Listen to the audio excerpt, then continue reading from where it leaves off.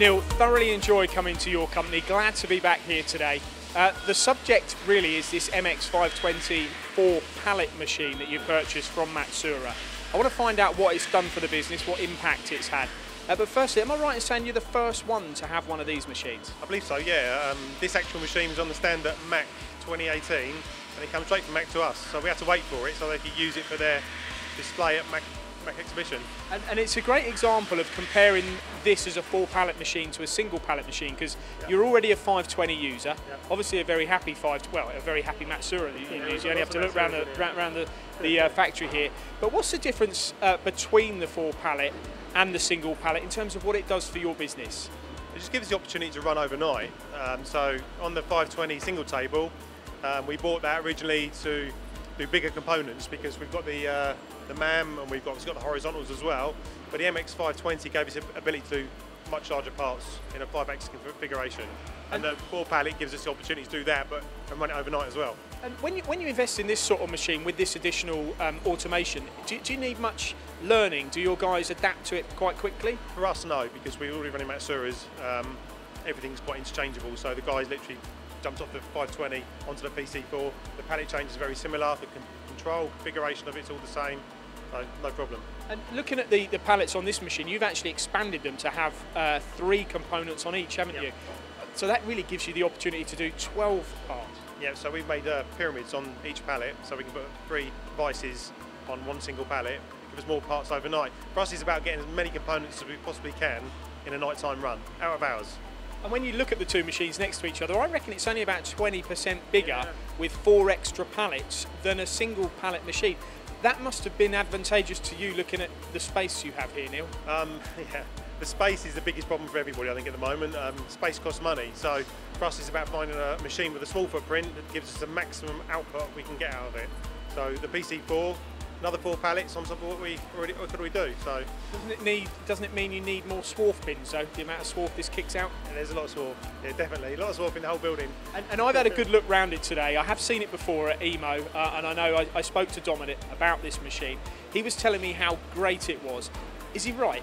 Yeah, he is. Yeah, I mean, I'm a Matsuura user through and through. I mean, I can't fault them at all.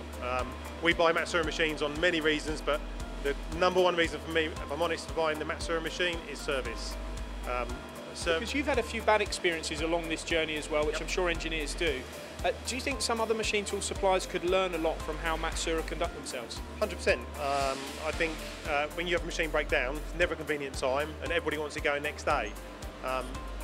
Matsuura always very, very reactive, always manage to get in here quick and get the machine fixed and running again. And it's so important because everyone's, especially at the moment, everyone's up to their guts in work, trying to get it out, trying to get work done on time. So for us to have a machine broken down for 3, 4, 5, 6 days just doesn't work for us. I need it running next day. And a lot of engineers will be thinking, well, okay, how much is this machine? How much is this 520?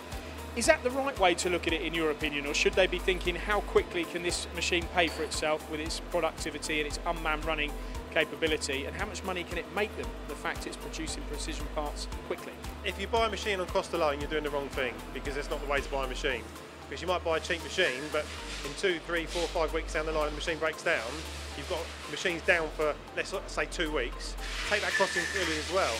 So I think when you look at Matsuura, they're competitively priced, I think, anyway. Well, I was going to say that, because were you surprised, actually, certainly with the 520 and the new 520 PC, I've been incredibly surprised at actually how much the outlay is. I think historically, you look at Matsuura and think they're a very high-end brand, they're going to cost you a bit more money, people want to do that, some don't want to even look at it, but generally, if you look at the Matsuura prices, they're not overly priced and they're not out of the way of everyone else. So when you're getting a machine which is going to give you the backup and the quality of the machine they build, why not go for it?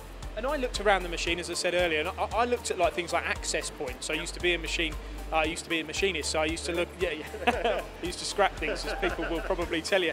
But I used to look at how you get in the machine, how you load parts, where you put the tools. All of this on this machine is very accessible. They put a lot of thought into how it all goes together. 100%. It's obviously engineers have been designing the machines because it's built for an engineer to get into the machine, access to the actual components, onto the table.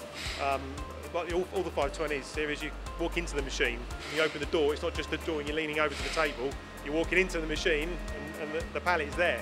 And what options did you go for on this machine? It looks to me like you highly spec'd it, and you may need to, because if you're running that unmanned run. everything. Whenever I buy any Matsuura machines, we buy everything because you might need it. It's much more expensive to put it on afterwards than when you do it when you buy the machine, so get it all at the beginning. And automation has been a big part of your success. You are, I have to say, unquestionably, probably one of the most successful engineering companies in this area.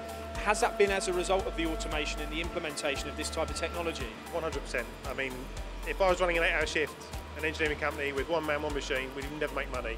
So our profit comes through night times, unmanned running. We've got 68 pallets of capacity in here now, all Matsuura. That's milling only, obviously we've got mill turn as well. But the automation's enabled us to keep prices down, drop hourly rate during the nighttime running hours, but more to the point, get more and more components out through those unmanned hours. And you must have a lot of people walk through your doors here, technical guys, salesmen and all the rest of it. Who is your favourite salesman? Don't comment.